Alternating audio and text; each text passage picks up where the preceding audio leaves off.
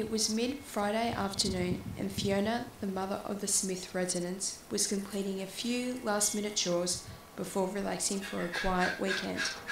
The telephone rang as Fiona was bringing in the washing from the backyard.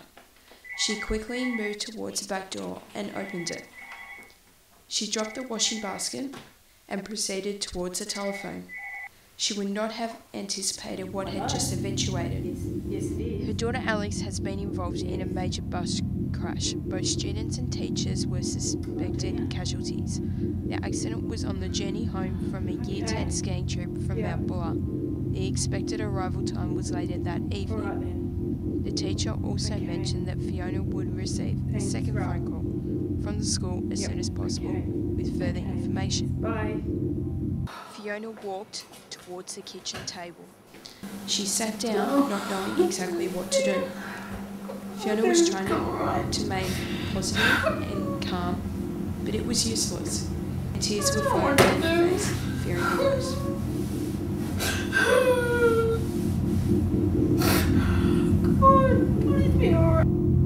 Fiona was speechless and devastated at the possible outcome.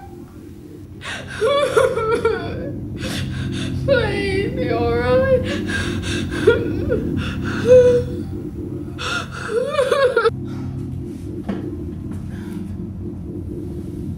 Fiona managed to walk to the kitchen sink to try and keep her mind off proceedings. She attempted doing the dishes, but it was pointless. In a state of hopelessness, Fiona walked to the telephone, trying to compose herself enough to call her husband to tell him about the horrific crash.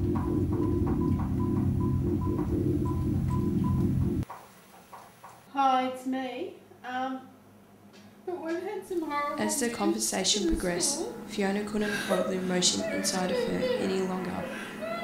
Talking about the accident made her feel even worse. She struggled to finish the conversation.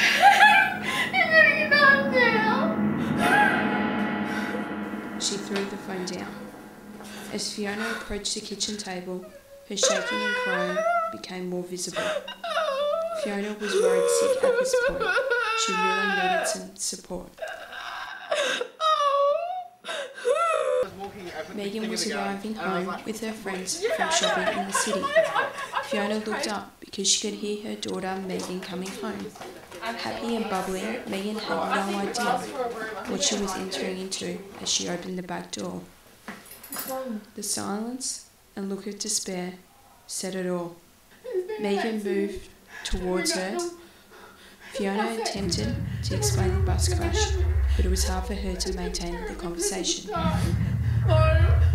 They were now both crying and shaking, fearful of the outcome. Nothing I can do. We're just going to wait for the school to call. Sounds of a car down the driveway became evident with the Father Gordon returning home from work. As he walked through the door, he raced towards Fiona and attempted to calm and console her. Then everyone stopped still. The telephone started to ring.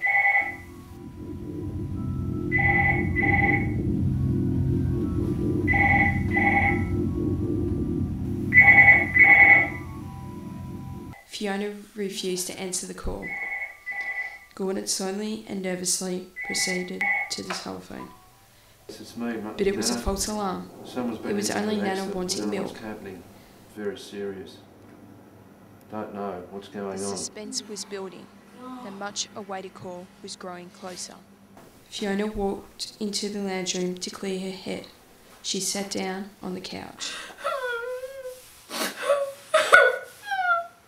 No one expected this to happen. Oh, please. Fiona picked up a photograph of Alex from the display. The silence of the house was deafening. It was dark, quiet, and depressing. It was the fear of the unknown. Suddenly, several pairs of eyes looked directly at the telephone. Gordon picks up the telephone and receives the news.